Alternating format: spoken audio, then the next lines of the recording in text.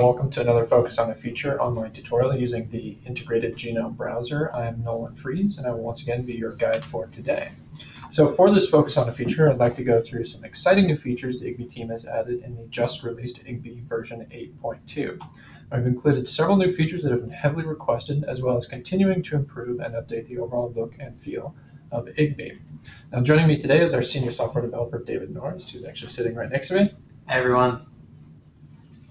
As well as the IGB team leader, Dr. Anne Lorraine, who's in the other room. So they're both here to answer any and all questions you might have about IGB. So feel free to stop me during the talk, or if you need me to back up and repeat something.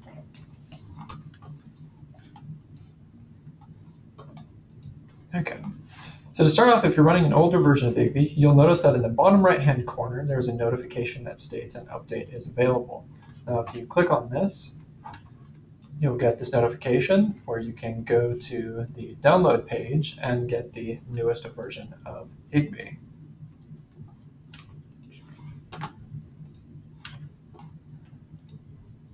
So once you have that new version of IGB, the first thing you might notice is that we've added several new genomes. Some notables include the tomato genome, as well as the most recent version of the fly genome.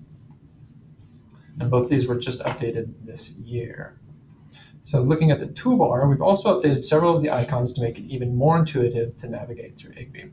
For instance, we've changed the snapshot icon to a camera, the preferences icon to a gear, and now by default, we've included this home icon to bring you back to the home screen.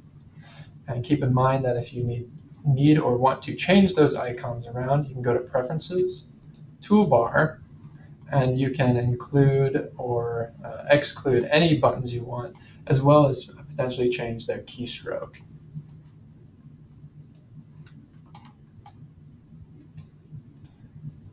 So to demonstrate some new features, let's say that we've just carried out an RNA-seq experiment in tomato, and we want to look at the results for a specific gene of interest. So in order to do this, let's go ahead and go into our tomato genome.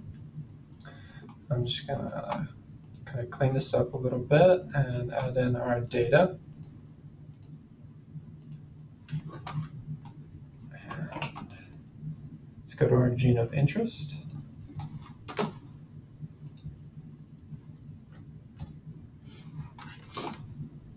And load our data and load our sequence.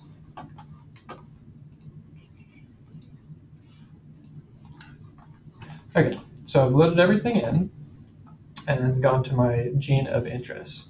Now, if I'm interested in quickly finding out some information about my favorite gene of interest, I can now hover my cursor over that gene.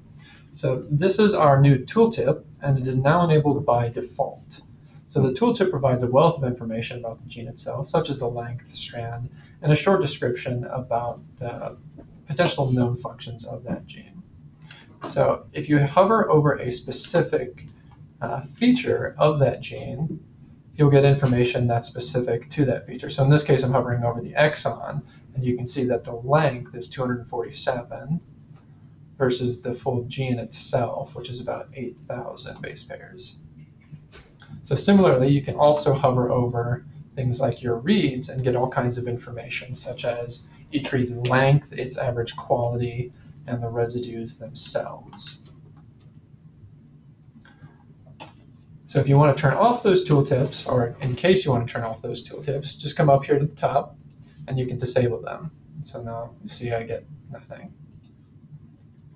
But they're quite helpful to have on. Now you can also get more information about the gene or reads that you're looking at by right-clicking on them. Let's go here. So we've revamped this menu to make it even easier to find information. So clicking on Google will search Google for that gene of interest. You can also right-click and get info, which will give you a very similar list of information as to the tooltips themselves. And then you can also look at the genomic sequence, or if you're looking at a read, you can also look at its specific read sequence.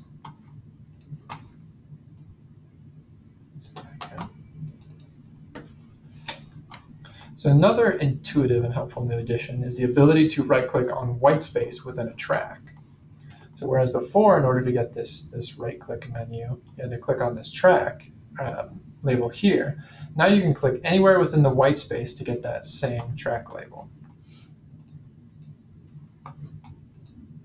So keep in mind, this is specific to wherever you're clicking on that track. So if I click here, I'm going to get the information that is specific to this track, whereas if I click up here, I should get the information specific to this track.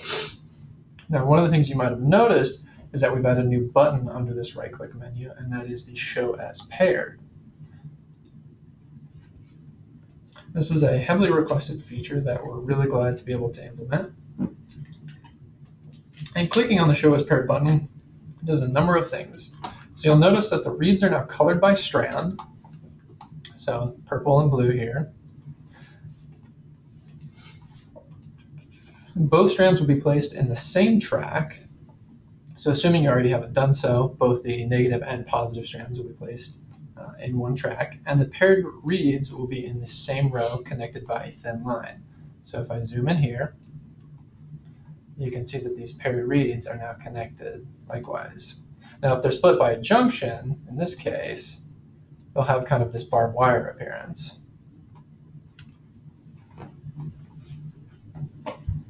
So overlapping mated reads will appear next to each other, and they should have the same name. For instance, these two. And unpaired reads will have no black line connecting them to another read and will have an arrowed appearance by default. So something like this, or this. Okay.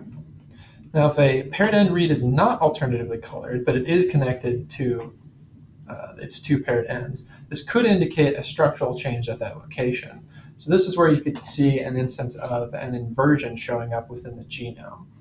And similarly, if you have your paired end data and you expect there to be a difference or a size between those two paired ends, let's say 100, 200 base pairs, and you see an instance where you have paired ends that are much, much further away than that, or much closer, you could be looking at something where there's been an insertion or deletion.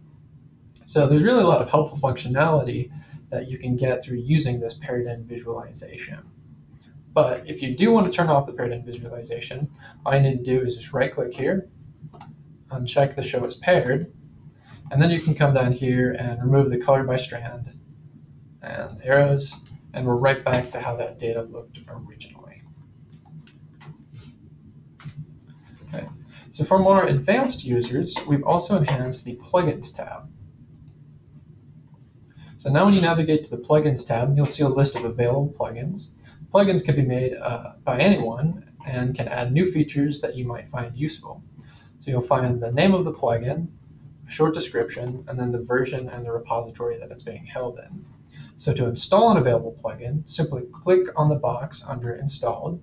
So in this case, I'm going to go down to this tutorial helper. Just click there to install it. And what this does is it's just a simple little plugin that changes how these little yellow tooltips pop up for some of these things.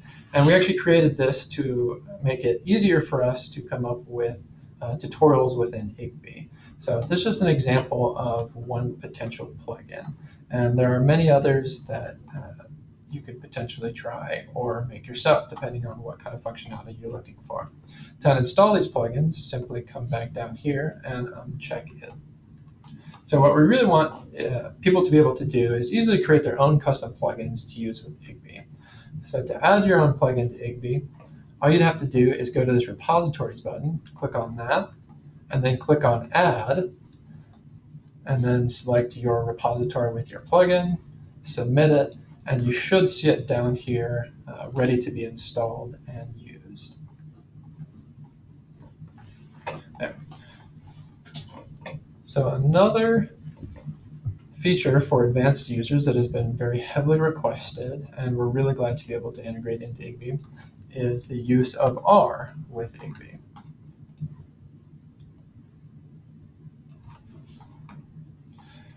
So with IGB 8.2, you can now run commands through R to control IGB using the scripting language already available to IGB. So we've created a test file to allow users to try out some of this new functionality, which can be found on Bitbucket. So I'll just put that here. You can see it. So within that file is a markdown called IGB functions. So I've already loaded it into RStudio, IGB functions. So markdown. Now this markdown defines several functions necessary for running IGB through R and has a practical example of how you might use the integration of R and IGB. So I've already loaded this markdown into it, and the first thing I want to do is go down here and run this portion. So in order to work, we need this bioconductor package called SRADB. So you'll have to come in here, uncomment this, and run this. And that'll get you the SRADB and allow you to do the rest of this. Okay, so moving through this, the next part defines a function for IGB in order to obtain IGB through R. So this just basically tells R, go to this location and download IGB. Since we already have IGB up and running, we're not going to worry about doing anything with that. And then this is just for the test version. So the main thing we want to do here is that this function is going to create a socket which will connect IGB to R. So we want to go ahead and run this chunk. This next part defines several functions that we're going to use today in order to tell IGB what we want it to do. So I'll just go ahead and run all of this. You can see all of those functions are included up here. Okay. So the rest of the code is going to demonstrate how you might use R with IGB. So let's say that we're analyzing our data in R and we found several regions or genes of interest. Now we need a way to systematically go to each of these regions or genes, load that data, and make an image in IGB. So to do this, we need to create that connection between IGB and R. I'm just going to run this current chunk. Success. We then want to tell IGB to go to our genome of interest. So we've loaded that up. Make that a little bit bigger. And now we want to go to our location of interest within the genome. Now we want to load our data set.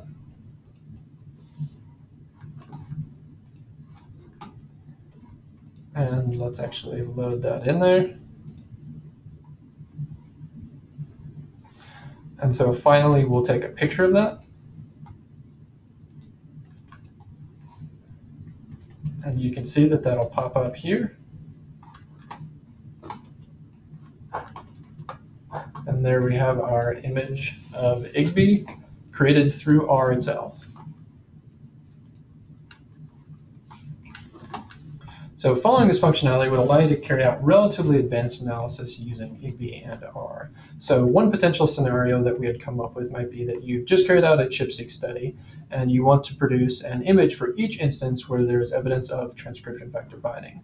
So this could be, tens or hundreds of locations, and really manually going through and trying to take a picture of each one could be really challenging.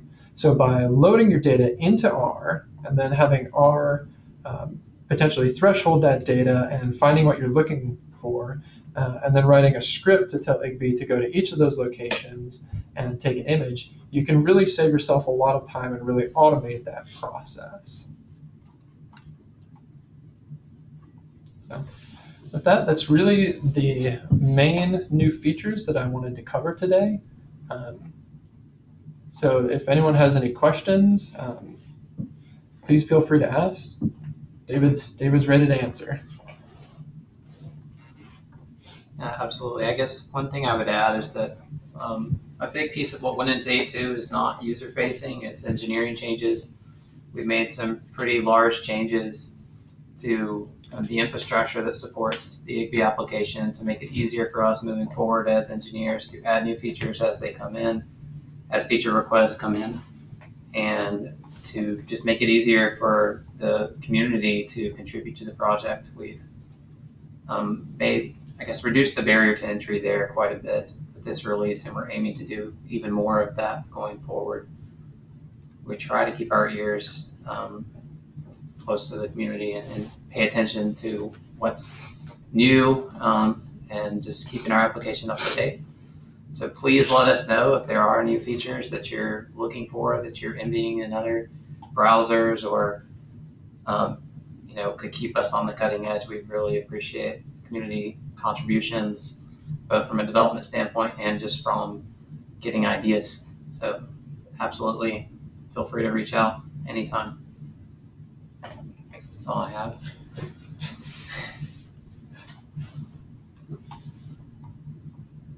Interesting, not to put anyone on the spot, but Dr. Albert, do you have any questions or anything you'd like to ask, or Mohammed Sushma?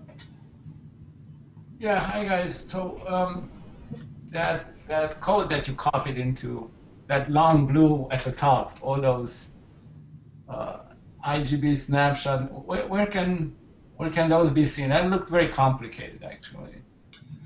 Let's see when I get this. Or so where can one see those in practice? Of functions that we defined in R. Is that what right, right here when you look at the screen at the top in the console up there. All right, all those blue things that are scroll over. So what are those? Okay, those starting with the socket and all those. Right, so that's his console where he executed blocks of code from our markdown, and what he executed was just a section where we defined some helper functions for talking to IGB through R. Okay, but everyone else would need to do that, right? Right. So I guess our longer term goal is to make this a part of that library. What is the name of that library at the top of the markdown? Do you mind? So that if you load this library, those functions would already be available to you. You would just need to define the socket to talk to it. So we will take this to the next step by trying to make a contribution to this library that I have forgotten, SRADB, or possibly a standalone library. I guess we're open as a development team to either way. I don't know if Dr. Lorraine, if you want to make a comment on that. But the idea for this development round was just to get the functionality in place and put a demo together. That we already have a scripting engine in IGB, and this is just a simple way that R can leverage that scripting engine. So we can package this however it's most useful. Okay, I see. So you're going to develop an API on top of that the end user will not actually have to write the socket. Write those functions, if that's what you're asking. The idea is these would absolutely be part of a library. Okay. Once loaded, those methods would be available to the user, to the R user. They would just call to the methods. And what commands do you foresee having other than taking a snapshot? Navigating, loading data, taking snapshots are pretty powerful by themselves. I don't know that we've thought through a great deal more than just navigating, loading data, and exporting images, but we're open to ideas if you have any. For example, can you set up multiple tracks at the same time? You can, absolutely. That's already possible. The function to load data is going to create a track. Right. What you want is really when you want to visualize it, people are very peculiar about the visualization. They want it to be blue, and it needs to be a thick line, and it's got to be exactly whatever. Otherwise, will that work? Or is that how you see it? There's nothing stopping them from going to IGB and making that sort of change, and there's nothing stopping us from implementing a more powerful scripting engine if there's a demand for that. I don't know how far we want to take it, so I guess we're open to hear from the community what's wanted. I don't think we want to spend a whole lot of engineering effort to make everything configurable from the scripting engine if that's not a use case that's common. Right? I don't know if they want to deal with choosing colors from R, if that makes sense to you. Well, I'm just saying, I think people like, when you visualize, you like to have some control. So people are very peculiar about visualization. That's what I know. At least people always come to me and say, okay, can you make that blue or red? And then I want to be happy, because maybe you want to show a change. In that case, you want to, all of your plots, red is up, or the other way is upregulated, downregulated. And you kind of want colors. I would say it's important if you want to visualize, for sure. Well, yeah, it's an extra dimension to how you can represent information. You know, you get width, you get height, you get color, you get shape. There's all these different attributes for what you see on the screen, and you can use all of those to convey information.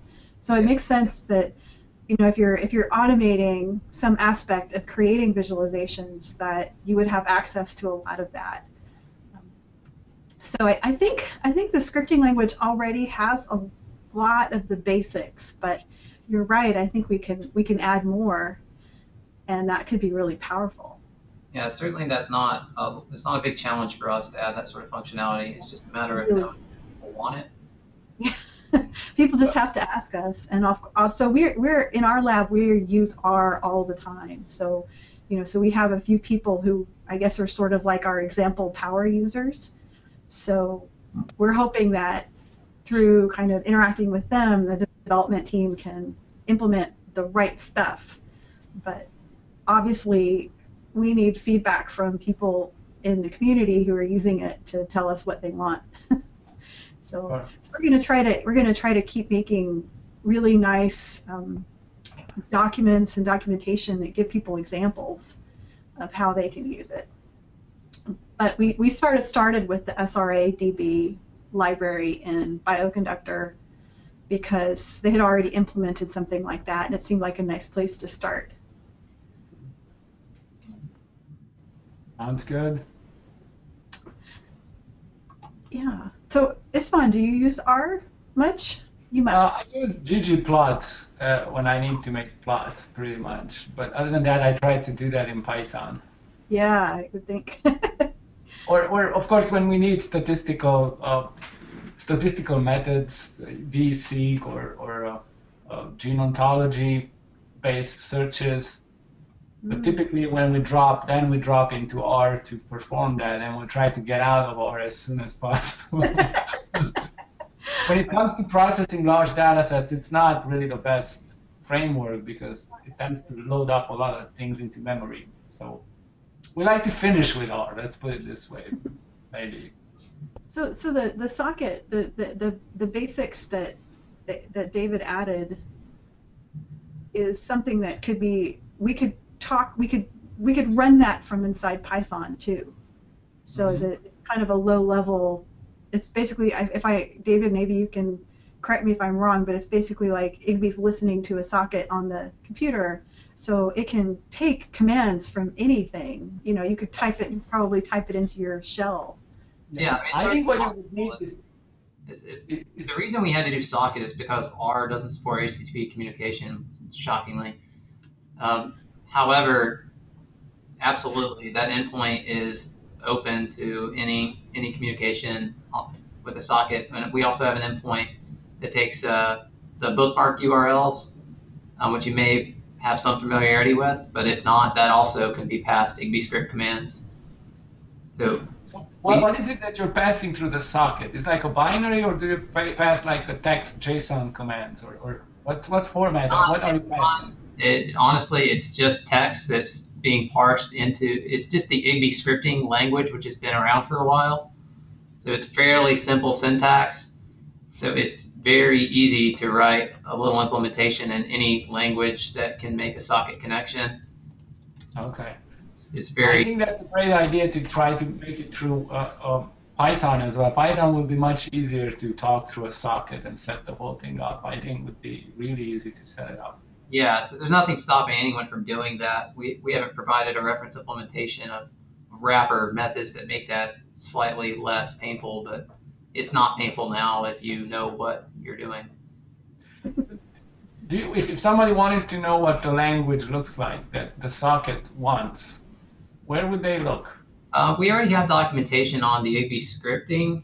Okay. Go to the developer's guide or perhaps the user's guide. I think it's in the advanced features section of the user's guide. Advanced features section. I'm just typing into where you can find it. Okay. Find the URL. And of course, we're always trying to make the documentation better. So if you have something sounds weird or confusing, let me see if I can find it for you.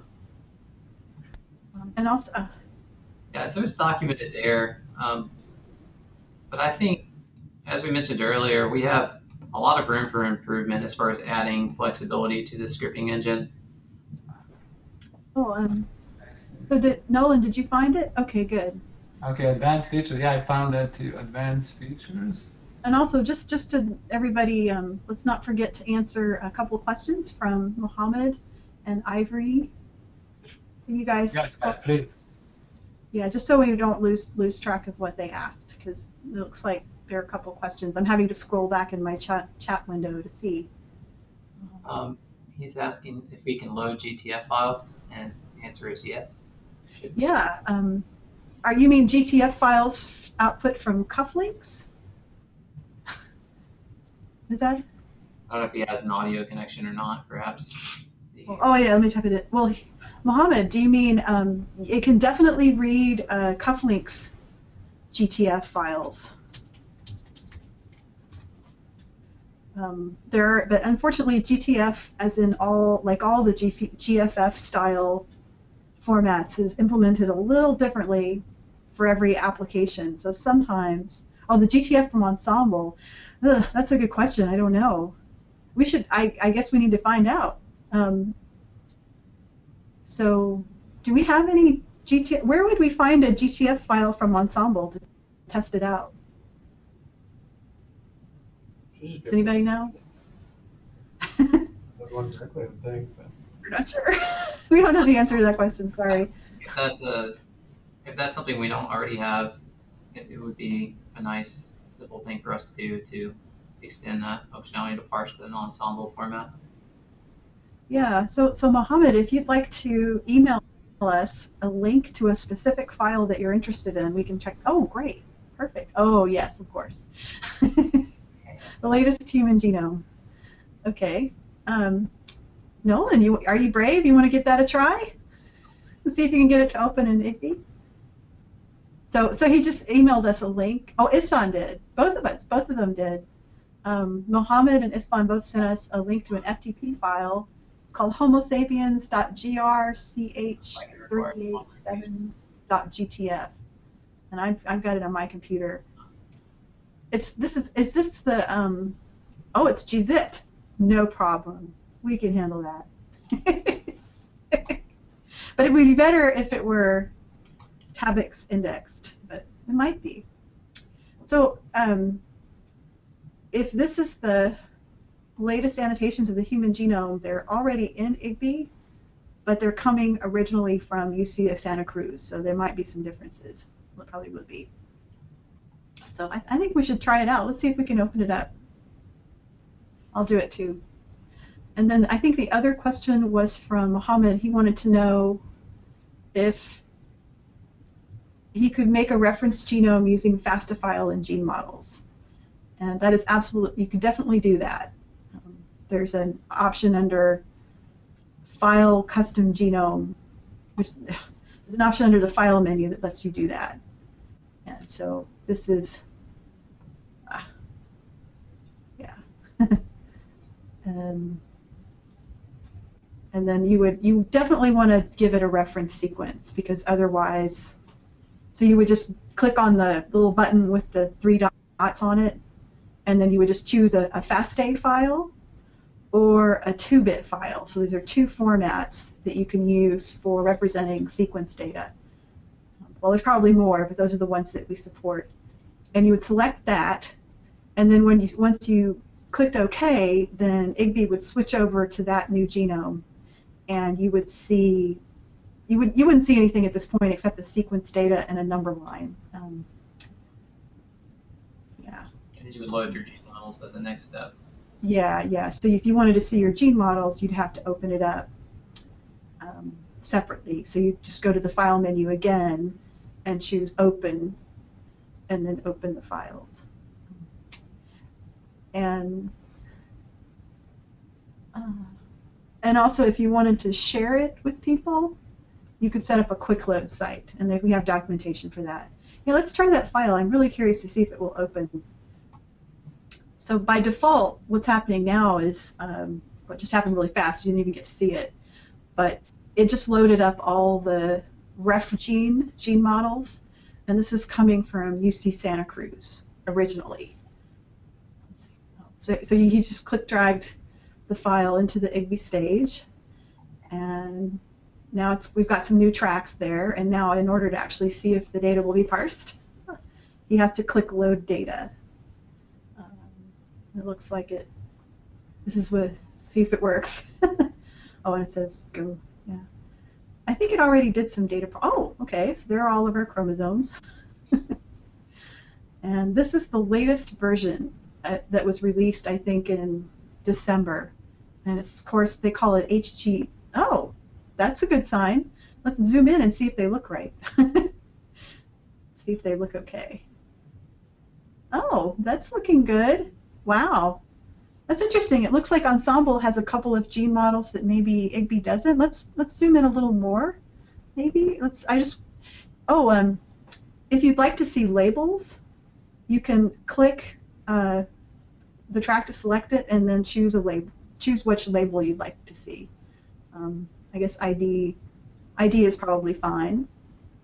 And then I think if you want the labels to show, you're going to have to stretch the stage vertically because there's just not enough space. So yeah, we're probably going to fix that because that's kind of annoying. And there it is. Oh, it looks like it worked okay. So yes, I think, Mohammed, I think if you would like to look at GTF files from Ensemble, it will definitely work. And then you can change yeah. So there's a lot of sort of things you can do to change how it looks.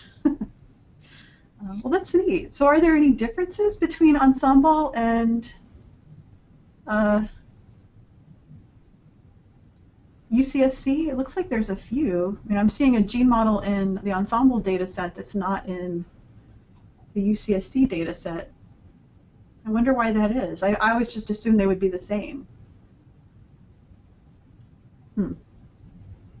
Okay.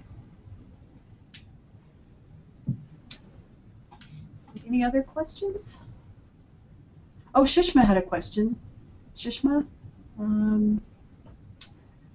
She wants to know, documentation about how to learn about the SRA-DB package. Let's see. So SRA-DB is part of Bioconductor, and it's really pretty terrific. I mean, if you're interested in working with short-read archive data, it has a really nice way to access all the data sets. So you can search it, and I haven't really used it a lot, but it's got amazing functions. So what you would want to do is go to Bioconductor website. I think I misspelled it. Yeah, bioconductor.org, thank you. And I would just use that search box to start with, SRA-DB. So I guess it stands for Short Read Archive Database. So, top hit, okay. That's it. Yeah, and then they tell you how to install it, give you some information about who's maintaining it, and then there's like most of the libraries in Bioconductor, there's a vignette. They call it a vignette. It's like a tutorial, and it's one of those PDF links. Well, you can't see where I'm pointing, but yeah, if you click on the PDF link, it'll download a PDF that kind of walks you through the functionality. And my experience is that if I get stuck, if I'm trying to use a library and I don't really understand something, I can just post to one of the lists and I'll get an answer almost immediately. So Bioconductor is using BioStars, kind of their own instance of BioStars, for their documentation, for their help list. So if you ever get into trouble, you just post on there and someone will answer you almost immediately. It's pretty great. So Istvan, while you're here, what's your favorite IDE for Python? Well, one is the one and only, the real deal. Okay, now I'm going to tell you something. PyCharm. What I really like is PyCharm. And it has a full version, PyCharm. PyCharm, okay. Yeah? And it's great. It's really great. Excellent. I've been looking for an IDE for Python that I like as much as RStudio for R. So I use RStudio all the time, and I love it. So I'd love to find something as awesome for Python. So I'm going to try that. Yeah, it has really nice features in that allow you to jump to various parts of the code where a certain function is defined. That's really, I use only a small functionality of it, but what I use, I really have grown to like it quite a bit. I have a nice one. Statically typed language where that's even easier. What? Statically typed language, it's basically that IDE is providing some of the functionality using heuristics that are just available by default and like a Java IDE because of the static typing. Oh. But he's right. It makes your life a lot easier if you're doing refactoring or tracing and trying to debug. Yeah. And what it does, it proofreads code, so it highlights what a variable, for example, it's undefined, it will tell you, right? Before having to run it, it tells, look, this is not defined, and it underlines. It's a little bit like with Word. When you write something and it's misspelled, it's exactly the same effect. So a whole series of bugs don't happen anymore because it sort of proofreads constantly. Wow. Everything. I really like it. Is that and it has a free version as well. Is that what you use when you're developing BioStars or one of these big? Yes, nowadays that's what I use for everything pretty much. HTML is really nice. It has very nice HTML and JavaScript intelligence to it. So it recognizes whatever code you have and follows it through and formats it and highlights it, and it's really nice. It also has a Java, so the same company, JetBrains, produces a very famous Java IDE as well. I think it's called IntelliJ IDE. That's the same company basically that does that. Oh. I think I'm definitely going to check it out because I've just been using Emacs and Terminal. Yeah. And that's kind of lame. Well, I mean, there's got to be something better. Okay. Wow. So just a quick question for anybody that's still on the line. What organisms are you working with? I guess it's fine. You work with all different organisms. Ebola? Is anybody working with Ebola? Mohammed? Are you working with human data or another species? Well,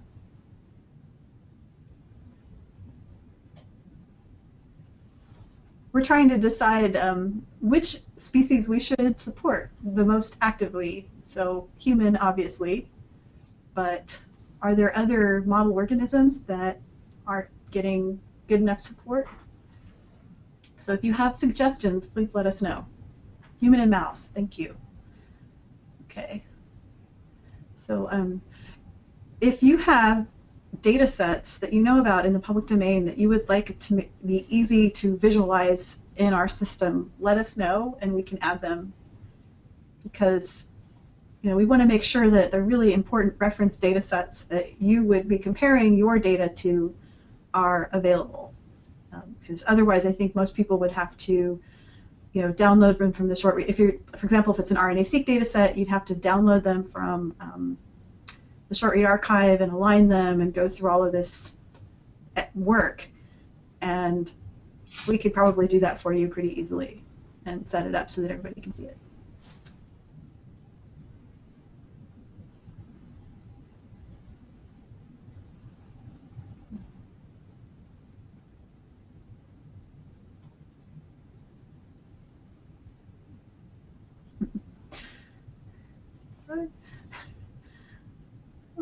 Well, I guess we should probably quit now. I don't know. So I guess if there's no other questions or anyone wants to say anything else, then Thanks everyone for attending. We're excited about the new release as a development team. We're excited to get feedback as well. So especially if you find a bug or something like that, we want to know as soon as possible so we can get that resolved and push out a patch for it. All right, well, thank you everyone for joining.